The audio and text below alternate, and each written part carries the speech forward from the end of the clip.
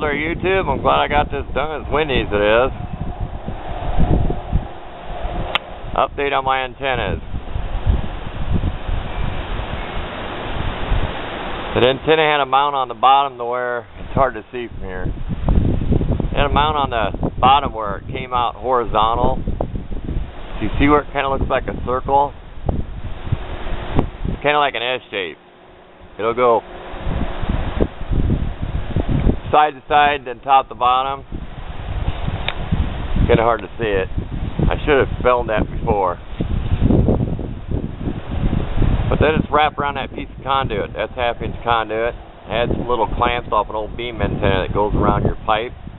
And use your muffler clamp.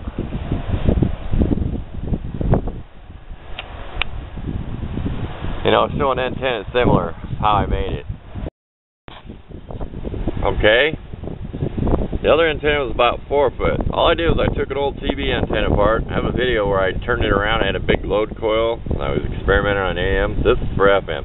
I just wrapped up about 2 inches, made a coil, and then I just kept spreading the wire out further and further. It's got to the top. Now the one that's up there now, I made about a 1-inch coil at the top and wrapped it. Just about 1 inch. It's all experimenting. There's no formula, no nothing. I wanted a little load coil at the bottom, and I put more spacing on the other one. The other one has spacing about 1 inch apart. I didn't have it so tight down here. Just an old CB antenna. I carefully cut the vinyl off so I didn't nick that wire. That transformer wire has got like a red lacquer. You don't want to nick that because then it will short against itself. It's not insulating anymore. This one's a little taller. It doesn't matter how I did the mount part. That was just easy to kind of make an S shape on it. It was a mount where you put the coax in a little plastic housing and then you screwed the antenna parts together. Off an old trucker mirror mount. Because that's what them are, CB antennas. So I wrapped it around that, a dozen times around that 4-foot piece of conduit going horizontal. I wanted to try to isolate the coax from the antenna. And that's only about 19 feet up to the bottom.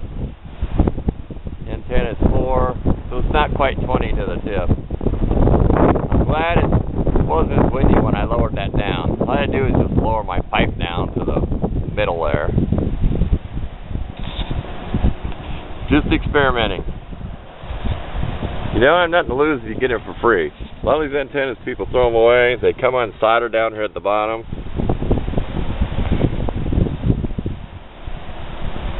Just like a little 2-inch load, and I spaced an inch. I'd recommend spacing an inch and just wrap it in a spiral. Doesn't matter what direction you go.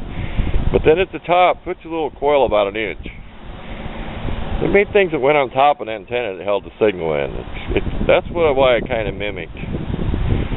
Put about a little 1-inch wrap at the top. It's all experimental. You may come up with something better than what I ever came up with. But enough of that. It works good. I pulled in a station from Lincoln, Nebraska. If you look on the map, I live between Omaha and Sioux City. And it is daytime. That was pretty amazing. But it's hard for me to get Omaha stations 70 miles away. There's one out in Columbus, Nebraska. I'm getting a station right now out of Columbus, Nebraska, and it is very hard to get. FM does not travel a long ways. There's conditions that you get, like skip conditions, but I'm amazed I'm getting that station. That's the one I've been tuning to. If you tune these antennas and play around, pick a station down towards 88, because you're going to need a longer antenna down there. So you don't want to tune to the top of the FM band and then be too short at the bottom. Always tune at the bottom. So you're not making it too short, but just a simple experiment. Just wrap to it, and I totally unwrap this. You can take the wire all the way off these CB antennas. Just be careful and rewrap it the way you want it. But enough of that, and I've got it all taped. I had this one in the mount earlier, and I took it out. I taped everything up to keep the moisture out. I know if you do get moisture, it probably won't dry out, but I taped it the best I could and sealed it. But thanks for watching.